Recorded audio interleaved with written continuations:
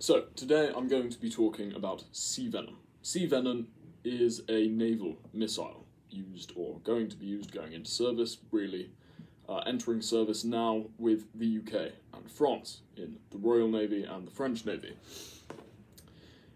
It's a pretty incredible missile, it's versatile, and actually it's a pretty natural follow-on from what we've had in the past, but nonetheless it has some pretty great capabilities. It's a potent missile, and it will continue to be potent because it is so versatile.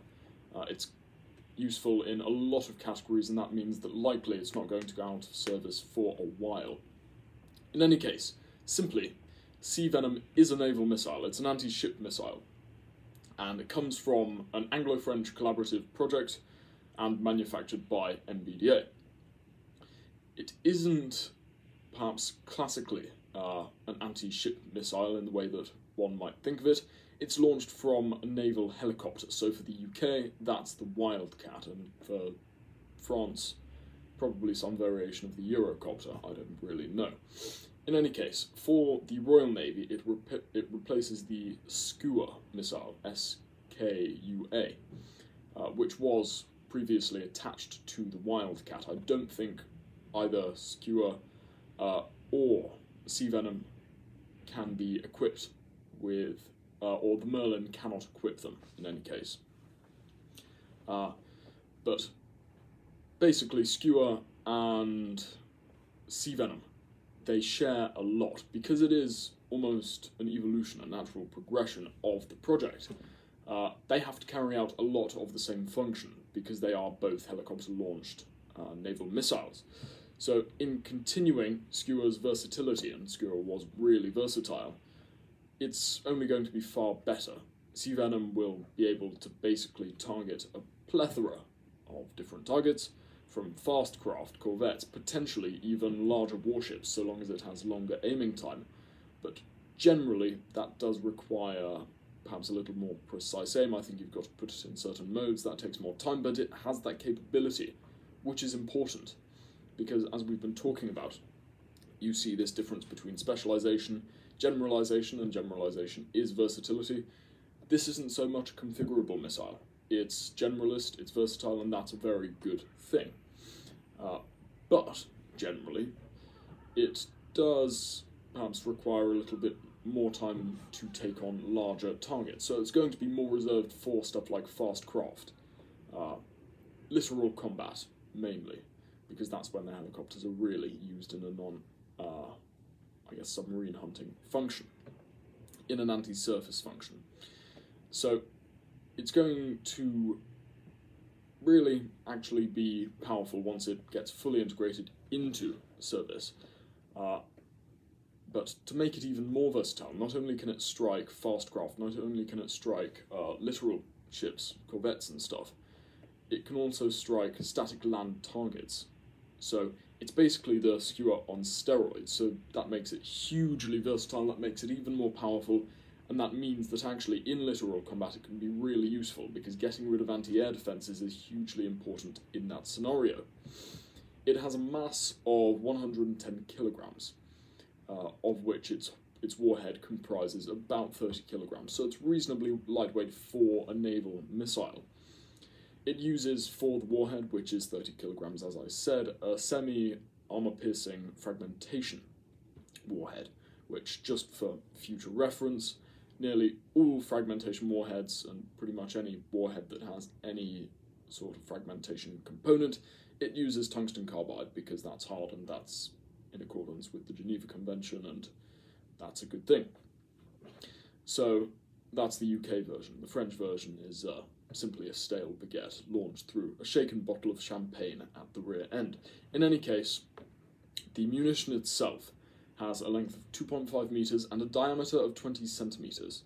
So a lot of its benefit actually lies in its range. It's got pretty long range. It's standoff for a sort of naval context, in that basically it can go above 20 kilometers. MBDA haven't particularly specified yet, nor the Royal Navy, but it can go a reasonably long way, which means that when it's launched from the Wildcat, it can be outside anti-air defences, generally, most modern anti-air defences, and then travel to the target.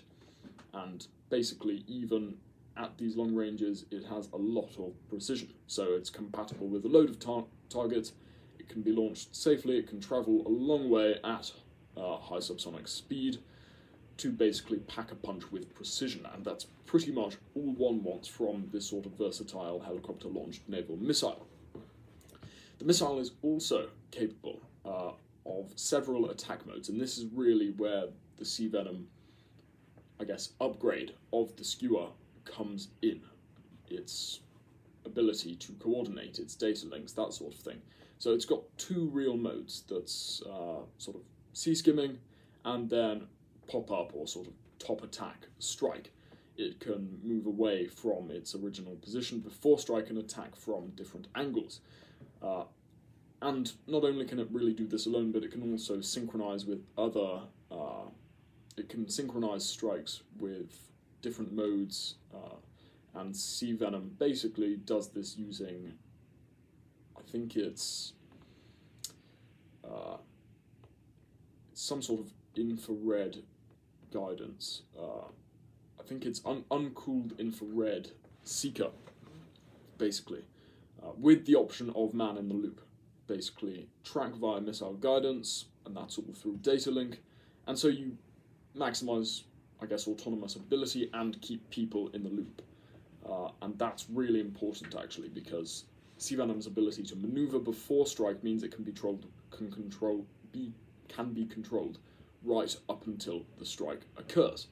So more than this, to basically enhance that, to enforce this data link, it's got high-speed two-way data link, basically, which transmits the images seen by the seeker back to the operator, the man in the loop, as it were, enabling them to remain in control and potentially divert the missile throughout its mission, as well as gain forward information, potentially.